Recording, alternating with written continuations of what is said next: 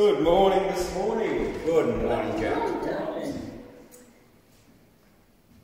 I have to say we've got one kid who's won a prize down at the fishing. He's already caught a tagged fish.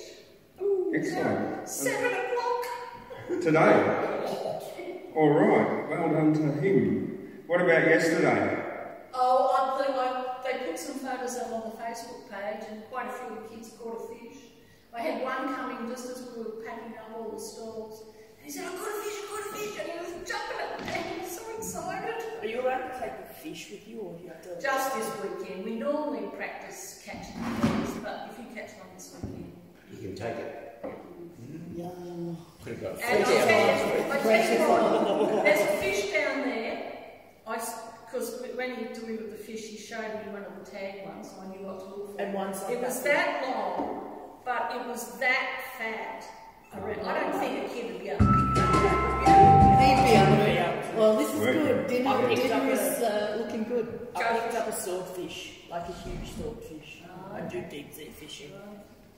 Well, good morning. This morning is a very fine morning, and it's the finest morning if ever there was such a morning, and if tomorrow morning is as fine as this morning, then tomorrow morning will be the finest morning if ever there was such a morning. Good morning. Good morning.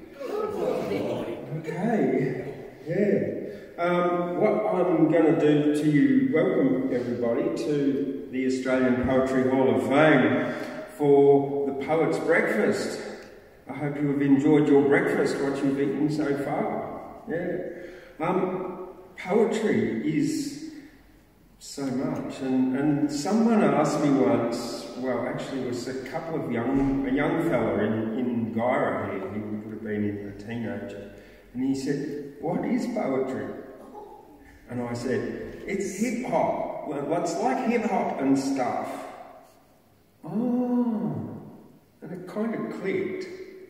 So, in appealing to our younger audience today, I'm going to start off some of my fishy tales with a little bit of hip hop poetry, and I'm going to put a few beats behind it. So, to begin with, let's start with a jazzy reggae beat, and this because it's the Poet's Breakfast and tall fishy tales. Like you just never know what is going to appear. The first one I'm going to do is The Man and the Dolphin. Here we go.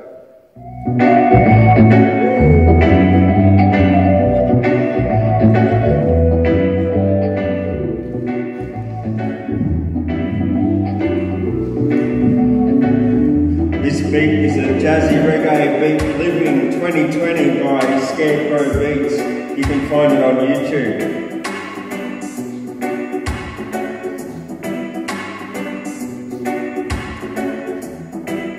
They found him in the morning. He was sitting on the beach. He said, enjoy the morning and the sunrise out of reach.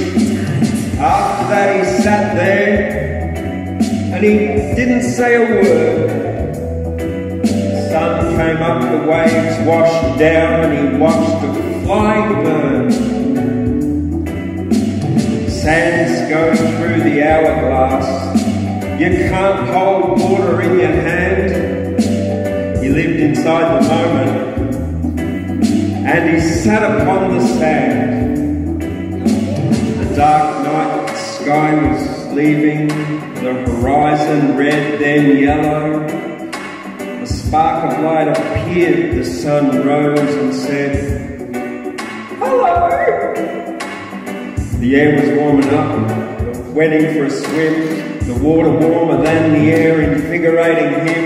He dived beneath a wave, swam with a school of fish, a dolphin swam beside him, he got his lifelong wish, and all that he could hear as the dolphin swam around was the crashing waves and a squeaky dolphin sound. He listened to the dolphin. This is what it said: enjoy the now, create the life you want instead of worrying about the future or living in the past. Enjoy each present moment, make the good ones laugh. He swam back to the shore. He sat upon the sand. He lived inside inside the moment, and his life was grand. He told them about the dolphin and what the dolphin said. The future, the past are out of reach like the sun, he heard it in his head, telepathically. He sat inside the moment. He built a sandcastle on the beach. The wave washed it down, and the sun is still out of reach. The wave washed up the beach and washed his sandcastle down. He laughed and built another one. And he never wore a frown. They found him in the morning, just sitting on the beach, watching the sunrise. He said, enjoy the morning. And the sunrise, out of reach. Well, he just sat there and watched the flying bird, the waves washed down, and he didn't say a word. Sands go through the hourglass. You can't hold water in your hand. Just live inside each moment and make each moment grand.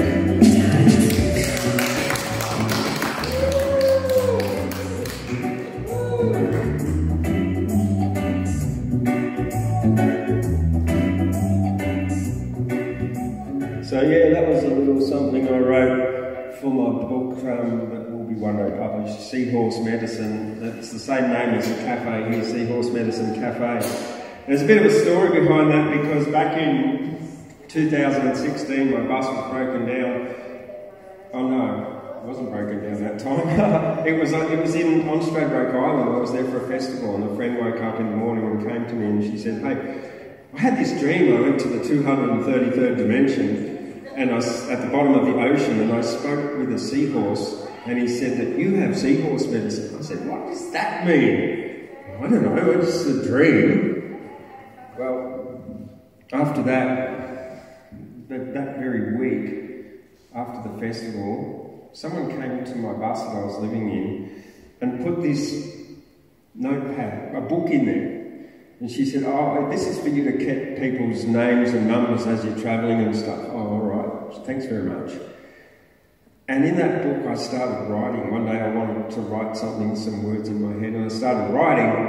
And that was really the beginning of my poetry journey. In this book that had Lionel Richie on the front and it said, is it me you're looking for? So it was quite unusual, I guess. And then travelling in the bus, I wrote heaps and heaps and heaps and heaps and heaps and heaps and heaps of poetry because I was in my own headspace all the time. Now the next one here, I'm going to read to you a tall fishing story to begin with, and then I'm going to invite Steve Wordsmith up. A tall fishing story and then one more little rap song. This one is simply titled Dennis.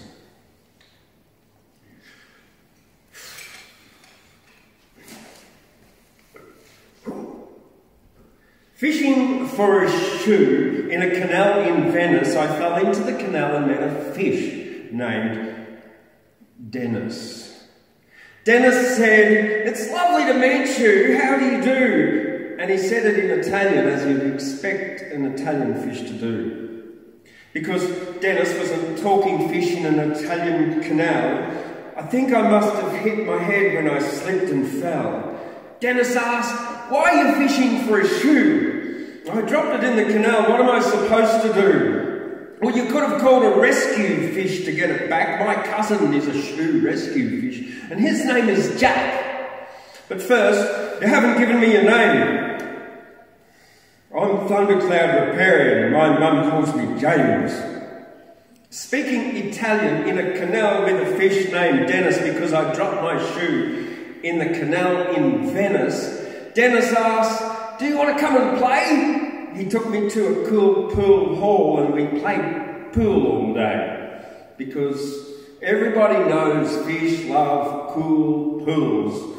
And there were many fish there hanging out in schools, as well as a Jew fish who was playing a Jew's harp, and it was tuned to the key of F sharp. Plus, the octopus who was playing 4 pianos. There's so much more I could tell, and so my story goes. Dennis then suggested that we go on a space trip.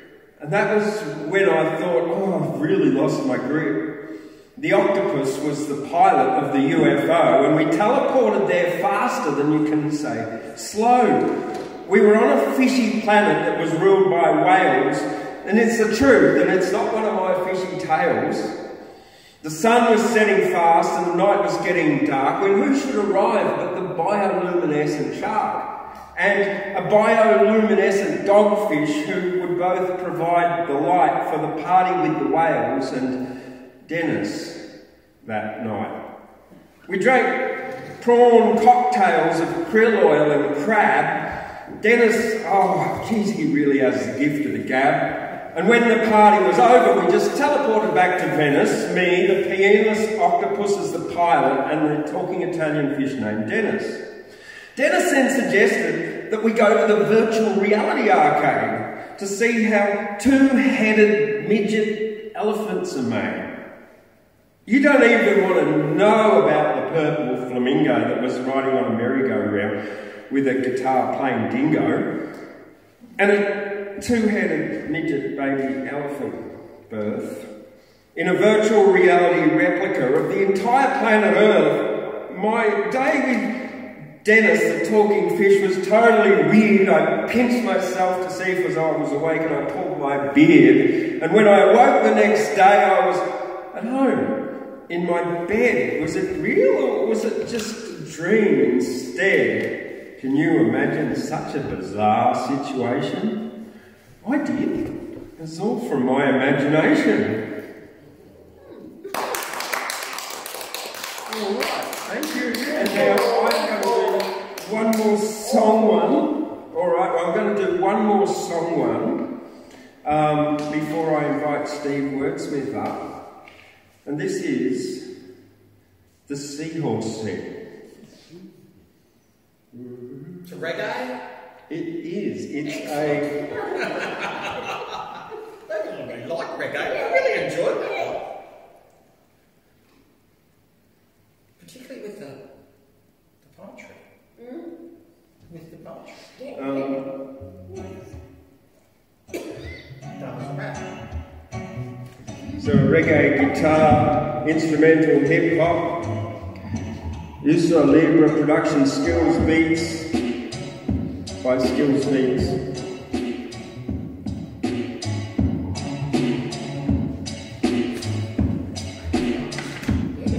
One day I was sitting under a tree. I decided to go for a swim in the sea. I dived right in and to my despair there was bits of plastic floating everywhere. Seahorse came and he swam up to me. He said, "There's plastic everywhere, it's killing me." I listened to the seahorse choking there. He said, "Your human pollution is everywhere. There's poisonous plastic all through the sea. It's hurting much more than you can see.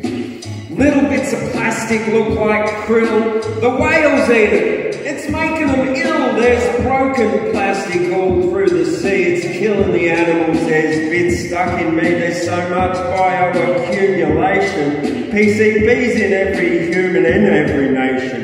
Human pollution right through the sea, making all animals sick, killing you, killing me. Human poisonous chemicals everywhere. Are you all stupid? Why don't you care?" I listened to the seahorse. He said, "Clean up the lands, clean the oceans, the earth, be nurturing humans." The seahorse said, "Thundercloud, you must yell out. Tell the people to stop putting litter about. Reduce, reuse, recycle your waste. I really don't like this plastic ocean taste." The seahorse said, "Thundercloud, you must be vocal, buy plastic-free produce and buy it all locally. Humans, don't stop polluting the sea. You won't be able to swim here with me." There was one thing that the seahorse said to me. He said, "Look after the planet, walk very softly, recycle your waste, reduce, repair what you can, make sure only your footprints are left in the sand." The seahorse swam away. he winked at me. I walked up the beach and I picked up 3 bits of plastic some dots had left behind, not thinking of the earth, not the nurturing kind. I was spotted by a ranger, hid behind a tree. You let your plastic fly free. The ranger was given a littering fine. He winked at me for being so kind. The ranger said I had made his day. You must have spoken to the seahorse, hey? I sat under the tree, started to think. The ranger walked away and gave me a wink, and all that was going around in my head was what the wink of the seahorse and what the seahorse said. What the seahorse said. He said, human plastic pollution right through the sea, making all animals sick, killing you, killing me, human poisonous pollution everywhere. Are you stupid? Why don't you care? And that's it. Because all that was going around in my head was that wink of the seahorse and what the seahorse said. Thank you very much. And I'll invite Steve Wordsmith up. Come on up, Steve. Thank you, James.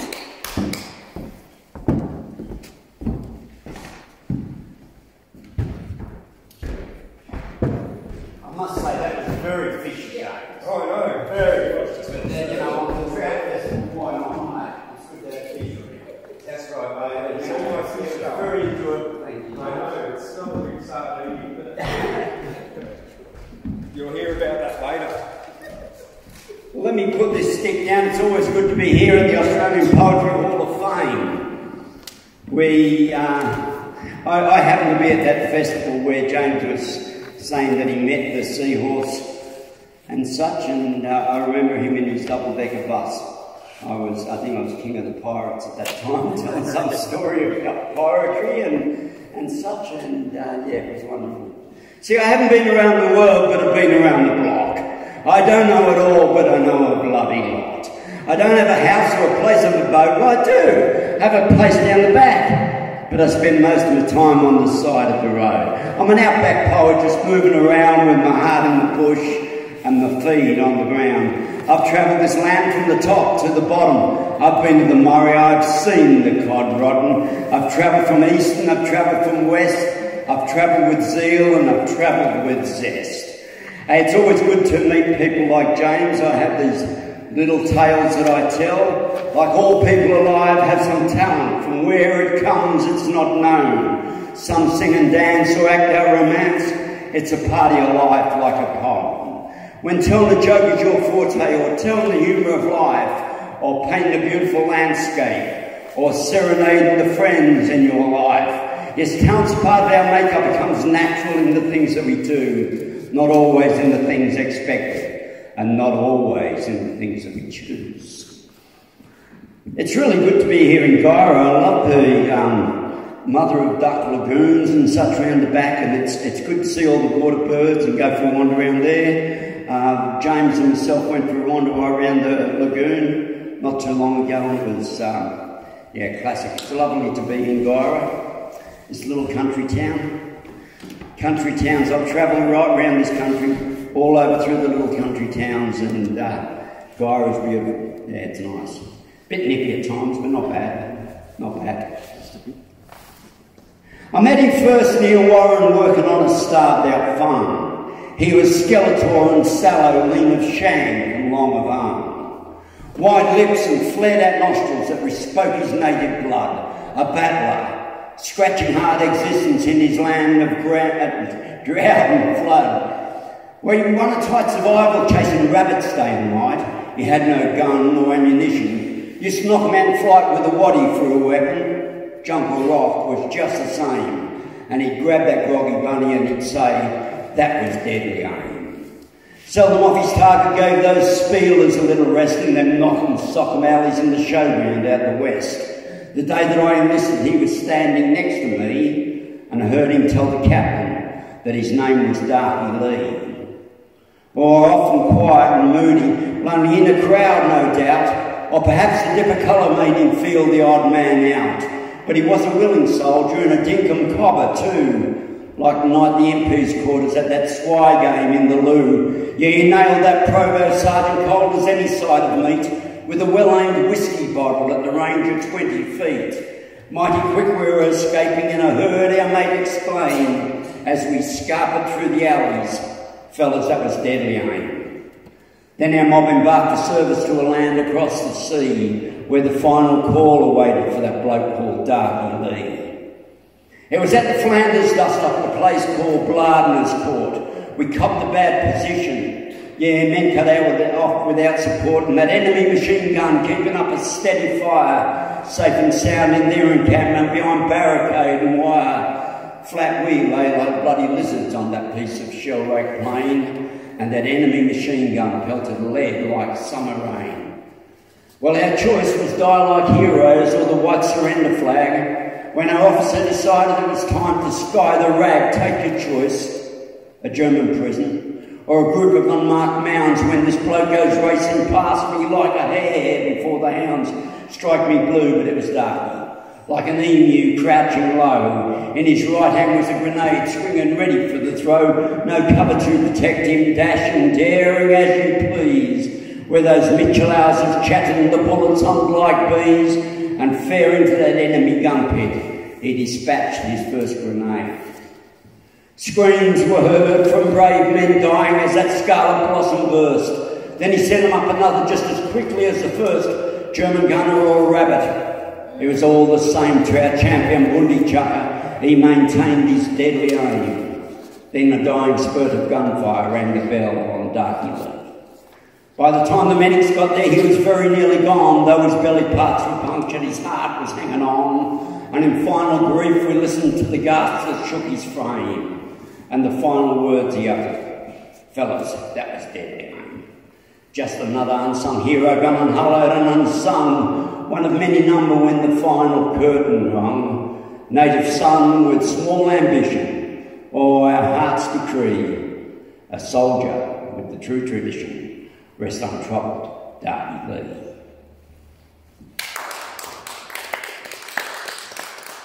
I was asked the other day to do something. Now, see, I used to be the Tennerfield cobbler at one stage, and there was, you know, I used to make shoes and things like that, and I was talking to the Tennerfield saddle, and we come up with the oracles of the bush. That was our storytelling thing from 20 years ago in Tennerfield. And anyway, I was asked to write a poem, and I wrote a poem about it, and it wasn't very well accepted by the people there because it was talking about an icon of Australia. And you've got to be careful when you start thinking about it. See, people say, where did a place like you come from? A bloke like you come from? I was brought up in the country in the place called Wedderburn, on the side of the Georges River with the stags and the elks and the ferns. There wasn't many luxuries, no, things weren't very plush, but we had this long drop dunny called the orifice of the bush. There's one thing that I know for sure, and I spent a lot of time just doodling in the dirt there, and I even wrote some rhyme, a place to fantasise and figure out. But everything was true. A hideout from the washing up like young lads often do. I'd always lift the lid up to avoid a bit of fright to eradicate the chances of the dreaded redback bite. Like mum's old chook, I'd settle in with me pants around my knees to the sound of the neighbour's rampant bull and fruit bats in the trees. Like a medieval king, I'd sit upon his gilded throne, my favourite place, I must admit, in our lovely country home. Yes, I'm a connoisseur of dunnies, of this it is a fact. A place to try, a place to check, before I hang my hat. I remember when I left the bush in a council house in town, there was an outhouse out the back. Yeah, a place to settle down. It wasn't quiet as our country home, but it had all the mods and cons. Running water, electric light, and an oven to cook scones. I'd only been there a week, I think, when I awoke with an awful fright. There was a shadow past the window in the middle of the night. I'd heard about these prowlers and their low-down thieving tricks, but they'd taken on the wrong bloke this time, this lad from out the sticks. Well, I hit the floor a run. There wasn't time to put on clothes. I'll get that flaming larrikin and I'll probably break his nose. Through the front door quietly, the blood was pumping fast. I'd stop him at the gate, I thought, as the bare feet hit the grass. He was running up the footpath with his booty on his back. I'd played rugby in my school days and I'd stop him in his track. Well, I hit him round the ankles and he had nowhere to go. Yeah, I dropped him like a dunny lid and all he said was, "No!" The smell was something awful. I'd never live it down. I'd nailed the poor old dunny man and I'd dropped him on the ground. There was excretion all across the grass and right across the road. The lid had left the dunny can and he dropped the flaming load. Well, throughout my years of wandering, I think I've tried the lot. There's the environmental sound ones, there's flush lavatories and there's plots. But there's collectors of pubs, of pins, of bottle stamps and plants. But I'm the international,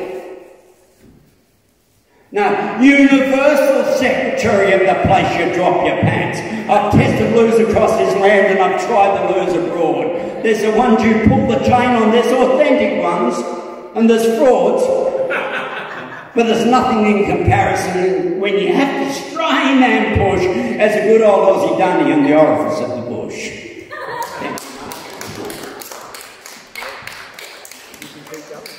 Well, you know, it's always good to spin a humorous sort of a yarn, isn't it? You know, and Poets' Breakfast are great for spinning humour. Are we going to have some other people come up and do some poetry? I can do another one, James. Yes, please do. And then, yeah, sure. Yeah, and then I'll come on up and introduce the next person. Yeah, it's always good around these shearing areas and such to tell stories of shearers and things like that, you know. There once was a shearer by the name of Bluey the Brink. He was a devil for work and a devil for drink. He could shear his 200 a day without fear and drink without wigging 4 gallons of beer. Now Jimmy the barman who served out the drink, he just hated the sight of him, Bluey the Brink. He stayed much too late and he came much too soon, in the morning and the night, in the daytime and at noon. Well, one day when Jimmy was cleaning the bar with sulphuric acid that he kept in a jar, old Bluey come yelling and bawling with thirst. Whatever you've got, Jim, just give me the first. Well, it ain't in the histories and it ain't put in print, but Bluey drank acid with never a stint. Said that's the stuff, Jimmy, will strike me staying dead. That'll make me the ring with Svenson shed. Well, all that long day as he served out the beer, poor Jimmy was worried with his troubles and fear. Too worried to argue, too anxious to fight. All he could see was his corpse in his fright. Well, early next morning as he opened the door, along came the shearer, he was yelling for more, with his eyebrows all singed and his whiskers deranged, and holes in his hide like a dog with the mange. Said Jimmy, and how'd you like that new stuff? Said Bluey, it's fine, but I ain't had enough. It gave me great courage to shear and to fight, but every cough set me whiskers alight. I thought a new drink, but I must have been wrong, for what you gave me was proper and strong. It set me to coughing, and you know I'm no liar, but every cough set me whiskers on fire. Thank you.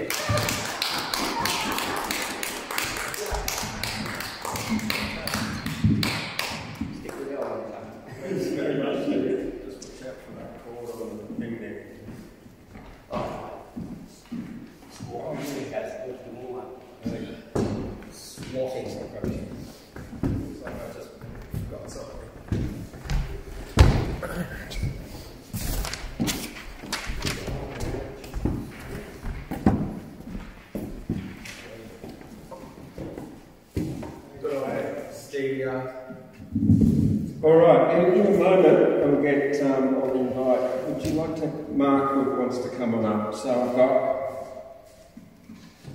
one more. Before you come on up, Mark, I've got one I'm going to do here. So let me find it.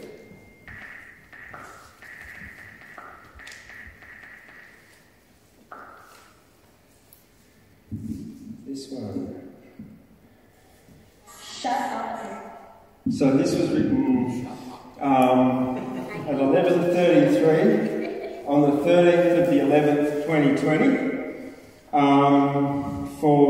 which is not his birthday, but it was for my son's birthday last year. His name's Sasha, and that's why this one's called Sasha's Seahorse. It also has music to it, so yeah, shall we go?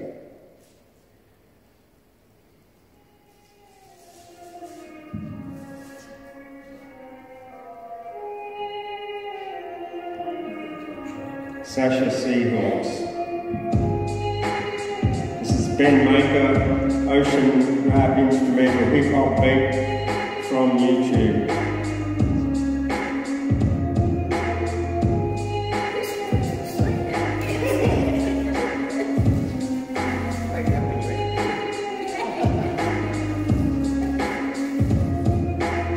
Sasha's seahorse was thought of as strange. Sasha's seahorse believed he could bring about change. I'm Sasha's seahorse, a nurturing man. I give my love freely because I can.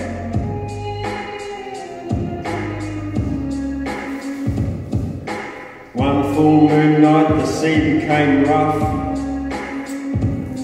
Cyclone hit the reef and sea life was tough. The ship became wrecked and stuck on the reef. Sasha Seahorse could see this could cause grief. Sasha Seahorse said, I help when there's strife, I can bring about change by saving one life. Just one seahorse can bring about change. I'm a nurturing seahorse, this isn't strange. So Sasha Seahorse swam into the deep, darkest part of the ocean where the dolphins sleep. He woke all of the dolphins and said, come with me, we've sailors to rescue from the cyclonic sea. They swam to the reef, they looked about and they heard a sailor give a stricken shout. So the dolphin swam over and picked up the man and swam him through the storm to the dry land. And Sasha Seahorse said, I can help when there's strife, I can bring about change by saving one life. Just one seahorse can bring about change. I'm a nurturing seahorse, this isn't strange. Well, I rescued the sailors working through the night. Sasha Seahorse coordinated the rescue and the helicopter flight. Not one life was lost and everyone was saved. Sasha Seahorse got a medal for being so brave. Because Sasha Seahorse said, I can help when there's strife, I can bring about change by saving one life. Just one seahorse can bring about change. I'm a nurturing seahorse, this isn't strange. Sasha Seahorse said, I can help when there's strife, I can bring about change by saving one life. One seahorse can bring about change. I'm a nurturing seahorse, this isn't strange. You see, you know the male seahorse is the one that carries the babies and does the pregnancy. I guess that's kind of what seahorse medicine means. Adopting your inner creator and your unconditional love. Sasha Seahorse said, I can help when there's strife. I can bring about change by saving one life. Just one seahorse can bring about change. I'm a nurturing seahorse and this isn't strange. Alright, and now we're going to invite Mark Svenson up here. Come on up, Mark.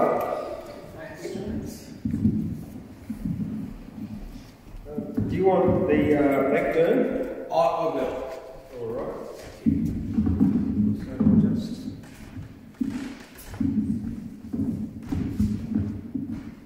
There you go. Welcome. Thanks, Spence. Hello, everyone. I'm Mark, and I'm a bit of a ring in here in Guyra. Only 20 months in, which is nice. I really like it here.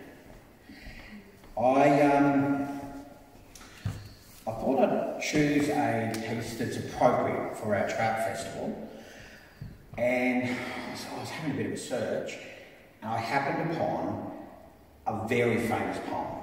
It's very famous to the Germans. This is written in German, and it's become particularly famous because Schubert put it to music. And so I did a bit of research around this piece. It's called The Trout. Now, just to let you in on a few things, I'm going to read it first in English and then in execrable German, because I'm not a German speaker, and I've tried my very best to master it in German. What I noticed as I was reading the German was I thought, how can English be a Germanic language? It just, to me, bears no resemblance to German, to modern German. And anyway, so that's okay. I thought about it a bit. I thought, well, hold on. Language warning. English is probably the most bastardised Mongol language on the planet. We have a vocabulary that's 3 times the size of the next language with the largest vocabulary, and that's Mandarin. We have 3 times the number of words. And that's because we steal everybody else's words. The English they're a Mongol race. There was the ancient Britons, there was the Romans, there was the Norse who came in, there were the Danes, the Vikings, the Scots, the Celts, the ancient Britons. And then, of course, modern Britain is a very multicultural society. So anyway, it all started off, I suppose, around about the 5th century. The Romans had called their legions home because they had the Goths and the Huns trying to take over the place. So they called their legions home and they left Britain. Well, some Romans remained, and they then started to intermarry with the Celts to a great degree, so I believe, so I'm told, or I read.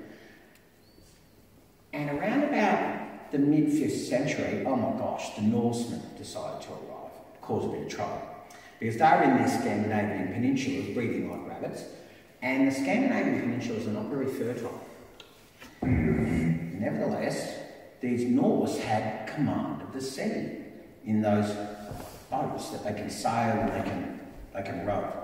Anyway, without boring the silly, what I want you to do is when you're listening to first the English version, which I think is English is not a very attractive language. What I want you to do is then when I read the German version is to see if you can find the places where it's clear that English is a Germanic language. It derives its roots from German. Okay, we'll see how we go. The Trout. In a bright little brook, there shot in merry haste a capricious trout, passed it like an arrow. I stood on the shore and watched in sweet peace the cheery fishes bathe in the clear little brook. A fisher with his rod stood at the waterside and watched with cold blood as the fish swam about. So long as the clearness of the water remained intact, I thought, he would not be able to catch the trout with his fishing rod. But suddenly, that thief, he grew weary of waiting. He stirred up the brook and made it muddy, and before I realised it, his fishing rod was twitching. The fish was squirming there, and with rage and blood, I gazed at the deceived fish. At the golden fountain of youth, you linger so confidently. But think of the trout, and if you see danger, flee. Mostly it is from lack of cleverness that maidens miss the angling seducers. So beware, otherwise you may bleed too late. Okay. Thank you.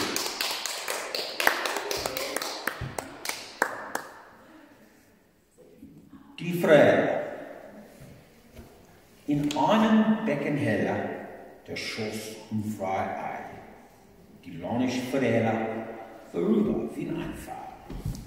Ik sta aan de gestade und sah und Susuru, der mutten Fisches baden im klaren Becklein zu.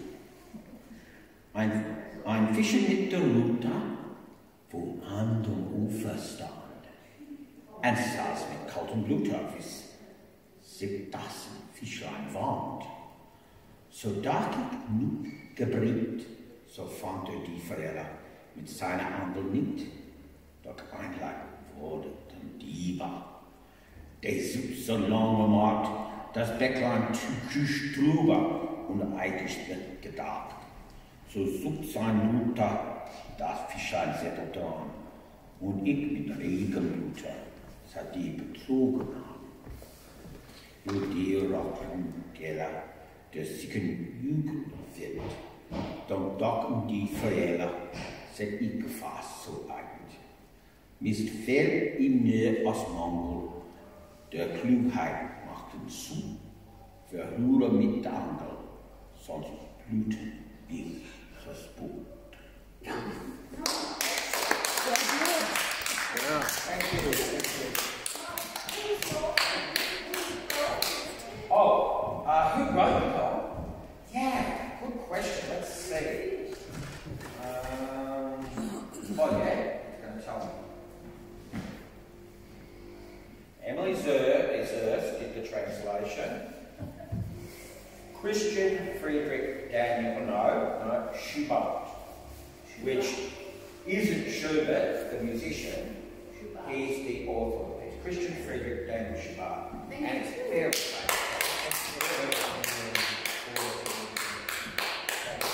Thank you. Okay, thanks very much for coming in. Oh, and thank you very much, Mark. That was really, German was really well done. Yeah.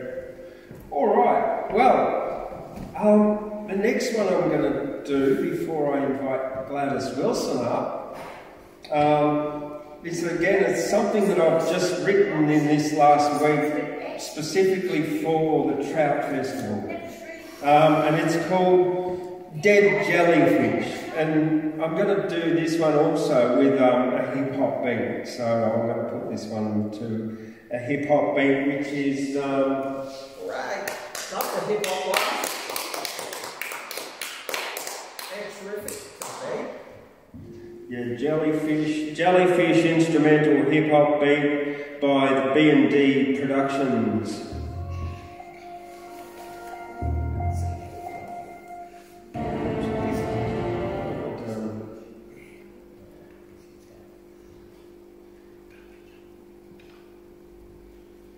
Yeah, I just messed that one up.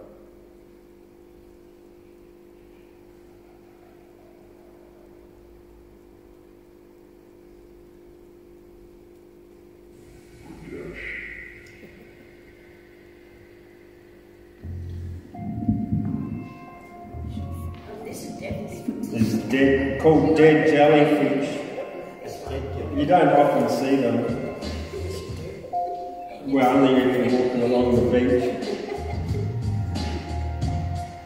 But are they ever really dead until they dry out?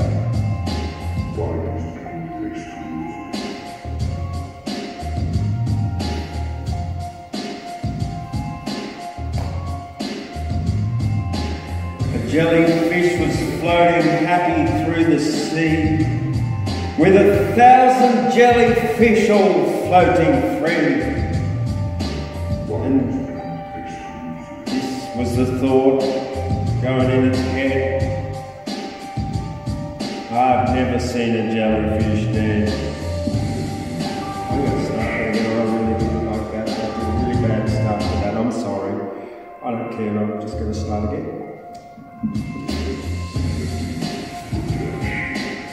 Here we go.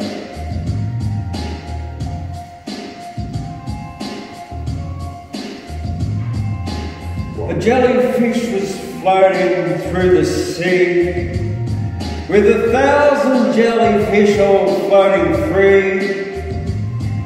And And this was the thought going around in its head. I have never seen a jellyfish dead. The jellyfish was in deep concentration, thinking very deeply about his situation. I'm a jellyfish with no arms, legs, eyes or head. I haven't got a mouth and I can't say my name's Fred. The jellyfish was thinking thoughts very cute. I'm androgynous, bisexual, and I've never had a man. I have no genitalia, I haven't even got a bed. I'm floating in an ocean and I'll never get ahead. A clear jellyfish met a jellyfish that's blue, and the blue one said to the clear one, I can see right through you. The clear one replied, that's no way to address a parent. And the blue jellyfish replied, but my parents aren't transparent. A jellyfish was floating in the sea with his friends. And this is where my jellyfish story ends. The turtle ate the jellyfish. It went inside his head. That's why you rarely see a jellyfish dead. I've never seen a jellyfish dead. That's what was going through his head. And that's why you'll never see a jellyfish dead inside a turtle's head. Never see a jellyfish dead. Thank you very much. Now I'd like to invite Gladys Svenson up here for a very special performance from Guyra's own original poem.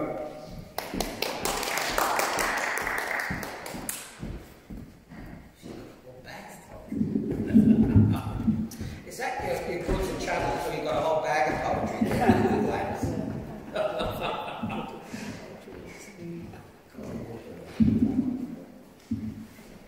Working? Yes.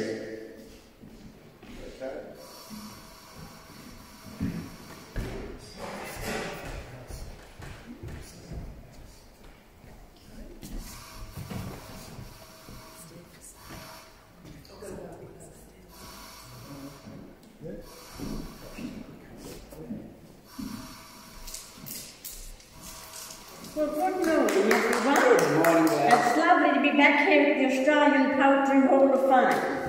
And I hope you're all well. And it's, I thank James for allowing me up here. But he knows I love this stage, so yeah. I've got my first one here this morning that I wrote, I think very shortly after James came here. And it's a gum tree's lament. I am a precious old gum tree. I've stood here for more than 100 years or so and faced all kinds of weather, with wind, rain and snow. I once felt quite at home on this land where I still dwell, but please take a moment of your time, my sad story I will tell it. As you know, many trees were all around me, but sadly they are gone. Their stumps still surround me, where once they all proudly stood upon. As I stand alone in the moonlight, with my leaves all a silvery glow, and dream of the days when I was a young gum tree, all those years ago. Back then, I stood so proud and tall, and was a treasure to behold, but the sound of chainsaws now just makes my sap run cold. You may think of me as no longer useful, and my days nearly done, but I've sheltered you many times from the blazing sun. I give refuge to the weary stock as they rest beneath me every night, and flocks of birds now nestle on my branches after their morning flight. But I beg you, my good friend, just spare me a little thought, as you glance at my ragged old body, where many battles have been fought. But of course I'm not what I used to be, but surely I can trust that you will not cut me down and turn me into sawdust. As my roots all start to tremble now, with weeping branches hanging low, and still I dread to think of that terrible day when I may have to go. As I wake up each morning and thankfully take another breath, I pray that you will leave me here just to die a natural death. Now looking to my future, whatever that may be, but I always will remain a precious old gum tree. I do have another one here. This is my latest, and this is a road map of life. And I think I just finished it, I think, on last Wednesday to Tuesday morning or something, I think. Oh no, I've got it stuck together with something. Right, a road map of life. Our lives are like a road map, with many twists and turns. As we follow the winding pathway, there's still much more to learn. But the challenge in life, of course, is a challenge that's now placed in our hands to guide us through good and bad times as this great universe expands. There are many bends we must navigate on this never-ending road as you share together the burden to lighten a heavy load. Now in the ever-changing world, we still should have a choice to stand up and be counted or speak with just one voice. Even sometimes, though, we need to stay strong and take comfort from those around us when little things go wrong. Never take our time on earth for granted, as one very wise man once said, and always be aware of those warning signs ahead. But Father Time waits for no one. He knows the reason why, as the old clock on the mantelpiece keeps ticking as each day passes by. As we all look forward to a brighter future, that's part of our master plan. So let's stand together united to do the best we can. Thank you. I'll get up real quick. No, I don't think so. I'm a nervous wreck this morning, you can understand.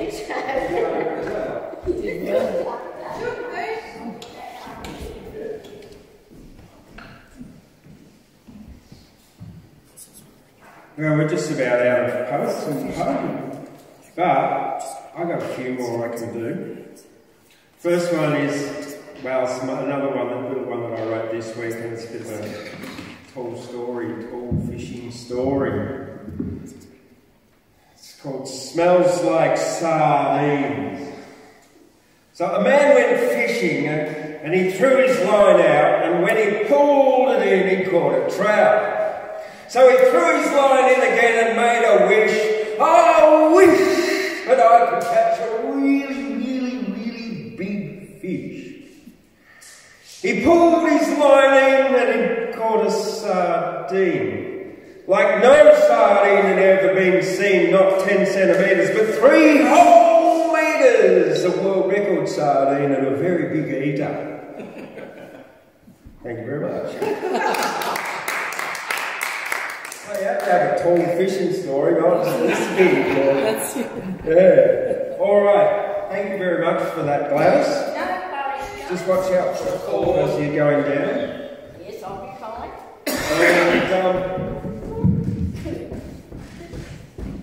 And I got one more that I'm going to do. Actually, I've got 2 more. And then I'll do the one about the porpoise. A porpoise asked, "What's your purpose?" I replied, "Create and do the things I love with love and eliminate all hate. And my purpose, Mr. Porpoise, is to be myself, nurture and care for my own inner health, and live in the present moment as an example for all to see. My purpose, Mr. Porpoise, is to create with love and just be me." The porpoise asked me, "Thundercloud, have you eyes upon the end?" I replied, "Porpoise, love is the means to an end, and if I create from the heart and act with love, I'll manifest the life I love inspired from above."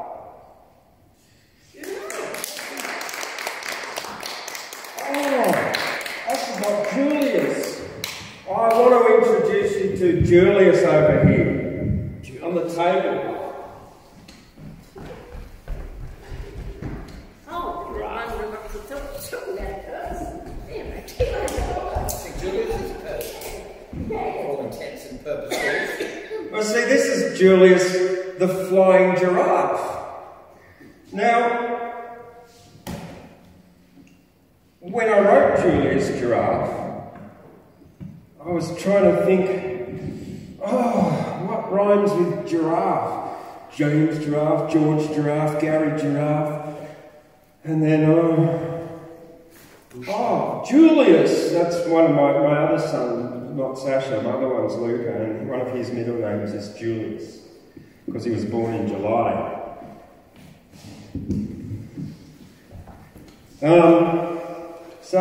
Julius is not just a normal giraffe, he's a flying giraffe. And I'm going to put a bit of music with this one as well. Here we go. Disney's Jungle Cruise.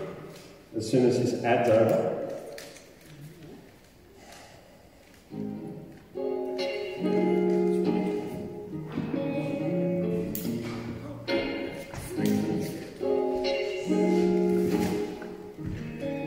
See, Julius Giraffe was often found trying to lift himself up off the ground because Julius Giraffe had a dream of flying. He never gave up hope or gave up trying. Julius Giraffe wanted to fly, so he plotted, planned, calculated and applied, but no matter how much he flapped his legs around, Julius never got off the ground. Julius Giraffe decided to see if he'd fly like a bird, if he jumped from a tree, but Julius Giraffe wasn't a goat. His chance of climbing a tree was quite remote. The baboon yelled out, Julius, giraffes can't fly, no matter how much you try and you try. Julius Giraffe, you're tall and rare, you can see far and wide across this here land. Your skinny giraffe legs weren't built for flying. Give up on your dream before you die trying. Give up on your dream before you die trying. Julius Giraffe wasn't looking out. Didn't see the poachers lurking about. Next thing he knew, Julius woke up in a cage on the back of a poacher's truck. He cried for his family and the baboon. In the rain on the plain during the monsoon, he was stolen from Africa, taken away, put in an aeroplane. We flew that day. The moral of the story, listen to this, be very discerning for what you wish. The plane suffered engine failure, went into a dive. The pilot bailed out. He wanted to stay alive. Julius Giraffe was in luck and found the last parachute. Well, he wingsuited down. He flew through the air, glided with birds. He did a loop-the-loop, and his voice was heard yelling, I'm a flying giraffe! I'm in the sky! Fantastic, amazing! I'm a giraffe who can fly!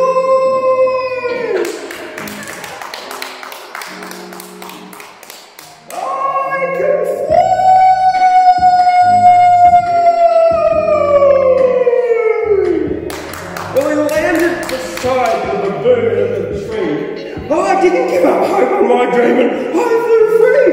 It was unexpected. I didn't have to try.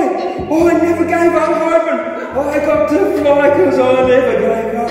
My hopes, my dreams, they came true in the most unexpected way it seems. I'm a flying giraffe. I didn't die. My dreams all came true and I flew in the sky, said Julius.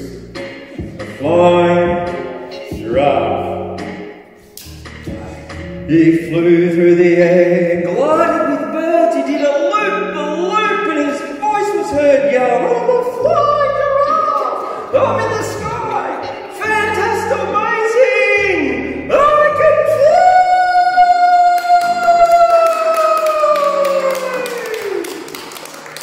Said Julius, the flying giraffe. Through the air, glided with birds, he did a loop-the-loop, and his voice was heard yelling, never give up on your hopes and your dreams. They'll come true in the most unexpected way, it seems. I can fly!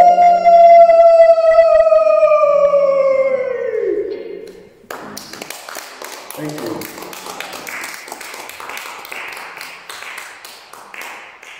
And we've pretty much come to the end of our Poets' Breakfast. On a high note with the flying giraffe, although I guess I can do one more. Yeah, this one's just come up because Steve did one about a dunny before, and it smells a bit fishy in here, so it's still a bit stinky. This is about Froggy Flat though. A peaceful place is Froggy Flat, and my story is quite funny about a man called Phil McColl who fell headfirst in the dunny. It was a dark and lonely night. This is not a joke, as Phil walked to the toilet, the dunny made a croak. He turned his phone torch on and opened up the door, and as he walked inside, the dunny croaked once more. The dunny kept on croaking in the middle of the night. He shone his torch about to find everything all right. It was a long drop compost toilet with not a pleasant smell, and as he opened up the lid, he tripped and his phone fell. It was dark inside the dunny, but he knew his phone was right. It had landed on the sawdust and Phil could see the light. He went back to the kitchen and got a pair of tongs. His feet were cold, so he put on a pair of thongs. But in the dark, he couldn't see the thongs belonged to his wife. They were too small and the cause of the coming strife. His wife awoke to an empty bed and also needed to pee, and in the dark she donned Phil's thongs because she couldn't see. In Froggy Flat, the dunny is far down the garden path. In Phil's big thongs, Mrs. McColl slipped and fell flat on her ass. Phil was in the head first in the toilet, and he was leaning in, reaching for his phone when Mrs. McColl burst in, saw her thongs on Phil, and she began to yell, and in surprise Phil lost his grip, and that was when he fell. Head first down the toilet and landed on his phone. He wiped it off, and then he found that he wasn't alone. There inside the dunny there was a giant green tree frog, staring him in the face and croaking on a log. Mrs. Mac looked down the hole and said, "What can I do? I'm busting for a pee and I really need to poo. I've got a turtle head and it's starting to poke out. Call the SES, you stupid woman," Phil began to shout. Mrs. Mac got angry, pulled up her nightie and had a sit. She let it rip and Phil got covered in more shit. She went back to the kitchen, made a cup of tea, and after an hour called the SES and Phil's mates to come around and see. They had to dig him out as Phil was firmly stuck with a pump and excavator in the local sewage truck. That afternoon, Phil McColl was freed and gave a happy shout. He'd been stuck in poo for 14 hours before they finally dug him out. A peaceful place is Froggy Flat, but you won't find Phil McColl. The locals now refer to Phil McColl as Fill Me Hole. And thank you very much everyone for coming, and there's one thing I must do because I was a little nervous at the beginning and I totally forgot to acknowledge the traditional custodians of the land, the Kamilaroi and the Bandai nearby, and acknowledge the continuing connection of elders past, present and emerging to the land. But I'm glad I've remembered right at the end. So thank you very much, everybody, and have a lovely Sunday. Thanks for coming to the Poets' Breakfast.